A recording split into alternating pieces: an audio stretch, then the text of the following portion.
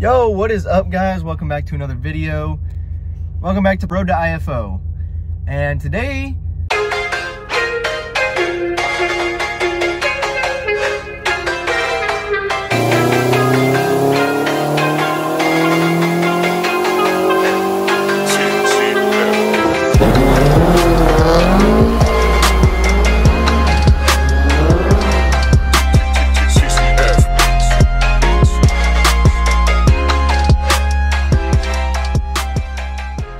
as you can probably see in the back window here, it is a little hazy. So we're gonna go take care of that today. My boy Zach Reese at Enthusiast Motorsports is hooking me up today. I'm gonna go get the car completely redone, retinted. Like you guys saw in the last episode, I dropped off the wing to get painted. And yes, I kept the carbon blade. I'm keeping that carbon. I'm getting the actual fiberglass sides. And the part that actually attaches to the car, I'm getting that actually all painted the same as the body color, which is obsidian pearlescent black. Love it. But that should be done here shortly. And in the next video, you guys are gonna see some more fun stuff that I'm doing to the car to get it ready for IFO. But I hope you guys are enjoying this little series, and I'm glad I could bring you guys along for the ride. So in the meantime, sit back, relax, and I'll see you guys when I get there.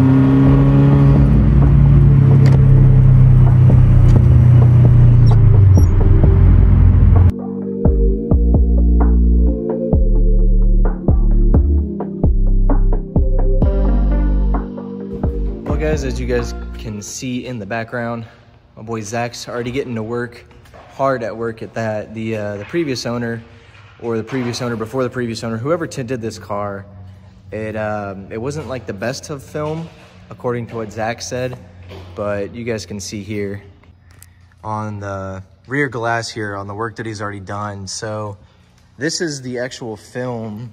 I think it was either this or this. Yeah, this is what actually came off of the rear window. Yeah, so it's like a half of it, I guess. But then he's got to go in there with a knife and a razor blade, and then he's got to cut all this stupid freaking residue off. So I know he's got his work cut out for him tonight, literally. But as he's cutting out stickers, that's hilarious. But he's gonna get the car looking right. I know this thing looks so stupid right now. I'm so frustrated with how this car looks, but I know in due time it'll look better. As of right now, he's gonna finish or work on tinting this tonight, going 20% all the way around. It's gonna look very good, the black on black. So hopefully I can get those figured out. And then as of for tomorrow's video, the car's gonna go get the exhaust fixed on it. I have this really bad exhaust leak up front, which I'll show you guys. You guys can see here on the headers, I got a nice little crack going. So that's gonna get taken care of. That's gonna get taken care of by my friend Mike. He does welding and stuff, and he's also a fellow drifter. So I messaged him, he's gonna take care of that. But in the meantime, like I said, Zach's gonna take care of the Subi. If you guys don't know, Zach used to own, or still does own, Enthusiast Motorsports, something like that, I think, right? For a few more months. Yeah, for for the time being. But give the company away. Yeah. As of right now, he's oh geez, I just threw that over there. My clip from my front bumper. As of right now, he's working on my buddy Logan's stickers. You guys know Logan, All Mischief, working hard. This is the unfortunate part about driving a nice car on the highway. I got a nice crack there, which actually went and spiderwebbed all the way up to here, which sucks. And then I also have this guy that goes all the way across. I don't even know how well you guys can see that, but that's gonna get replaced on Friday while I'm at work, which is freaking awesome. It's so crazy to me to think that, like, I dreamed of owning this car when I was 9, 10 years old. And I told my dad one day, I said, hey, we were actually at the 100 Acre Wood Rally out in Potosi or Salem, Missouri. And I actually told him, I said, hey, I want to own one of these. Like, I'm going to own one of those one day. And he was like, oh yeah, sure, okay. And fast forward X amount of years, I turned 19, and this exact car actually showed up on Facebook Marketplace. And the gentleman that I bought it from, actually, I still talk to him from time to time. And I think I'm the third owner of it, but he only owned it for a few months, and it was like mostly parked. But the dream that I had for this car, you know, to kind of see it start forming its vision that I've always wanted, is really, it's stuff like this that makes it all worth it.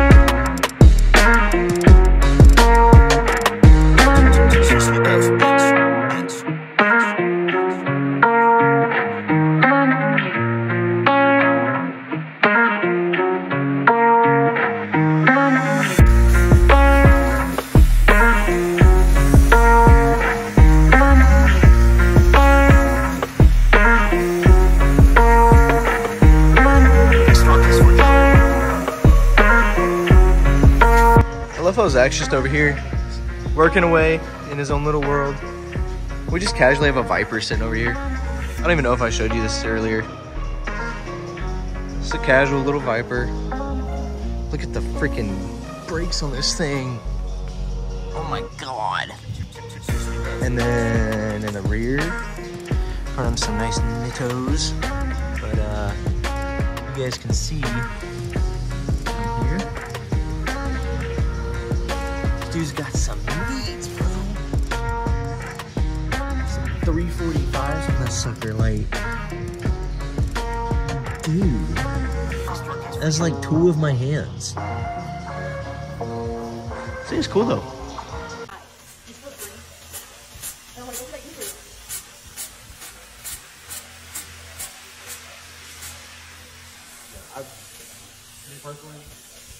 I would wait.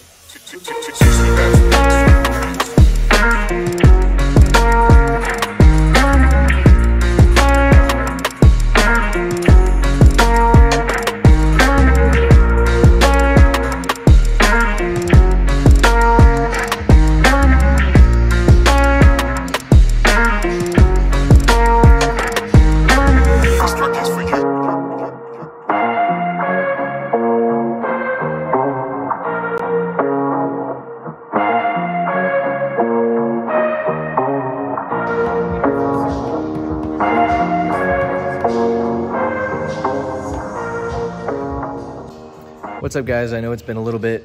Zach's been doing his thing back here. He is straight killing it. But I actually found out something that I didn't know.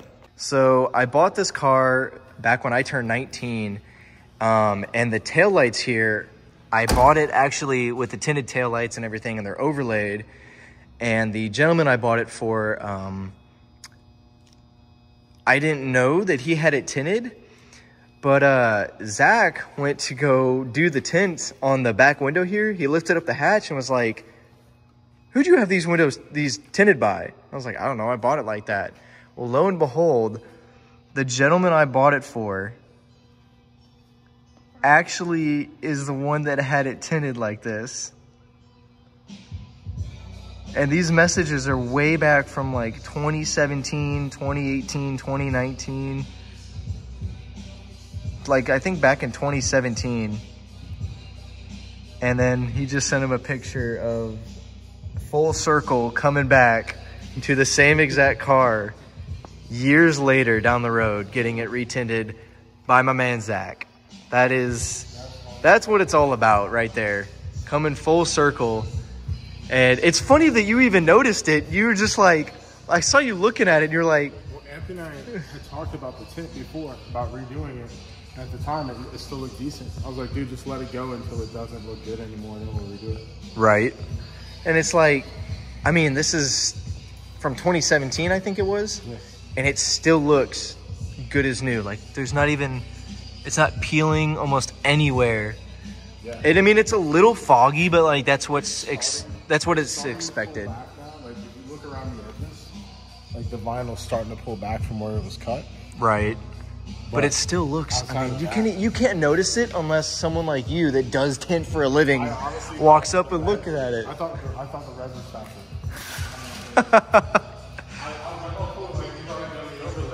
Oh, that's so funny. I legitimately thought that shit was factored. That's crazy, dude. Full circle, years later. Wow. But anyways, he's finishing up the back window now. Ignore the... So I actually ended up covering these holes, and it downpoured at work today. It's raining sideways! And there was just a little bit of water, I think, in that light there. But so far, we're looking really good. Hi, guys. Well, guys, just finished up here. It's a little bit of a late night, but heading home now, and let me tell you, you guys can't tell from the camera,